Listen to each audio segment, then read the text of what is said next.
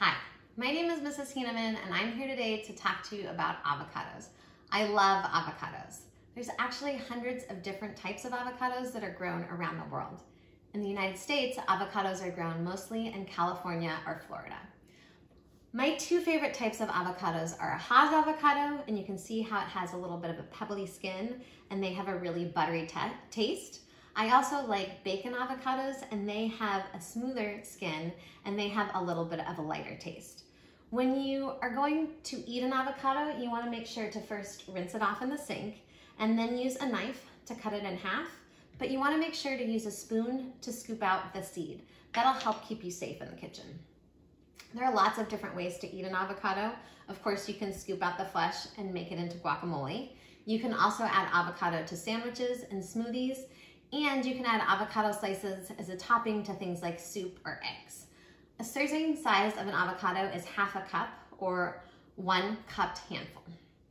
Avocados are an excellent source of fiber and monounsaturated fat, and they're also a good source of vitamin C, vitamin B6, folate, potassium, and vitamin K. Since avocados are high in healthy fats, let's learn a little bit more about fat. Fat helps to keep us warm, it gives us energy, and it helps protect our organs. There are 3 main types of fat. There's unsaturated fat, saturated fat, and trans fat. Unsaturated fat is liquid at room temperature. It's found in things like oils such as olive oil and fish like salmon and sardines. They are really good for you. Saturated fats are usually solid at room temperature. They're found in things like meat and dairy products and oils such as palm and coconut oils. Saturated fats are fine to eat in small amounts. Trans fat is found in foods like potato chips, cookies, donuts, and some margarines. Companies like to add trans fats to foods to help it stay longer on the shelves. You should only eat trans fat on occasion, and the foods that trans fat is found in are sometimes foods. Avocados grow on a tree, and those trees can be anywhere from 20 to 80 feet tall, so those trees can get to be really tall. When you're looking for avocados in the store, you want to make sure to pick one that's firm, but that yields a little bit to a touch. If you have to purchase a hard avocado, you can go ahead and put it in a brown bag in the pantry and it'll ripen up, but you want to make sure that the avocado is not near apples or bananas because those can actually make it taste a little mushy and give it some brown spots.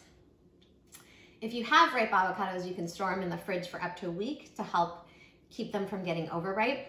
And if you cut an avocado in half and you only want to eat half of it, save the half that has the pit in it, and you can also add a little acid such as lemon juice or lime juice, and that'll help keep it from turning brown.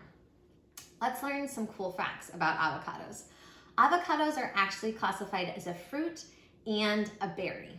They are really high in protein and fat, which is unusual for most fruits. And if you take out the pit of an avocado and you crush it, a milky liquid is released, and that actually used to be used as ink in olden days. It can be red or black, and it can be used currently as a natural food dye. Thanks for learning with us.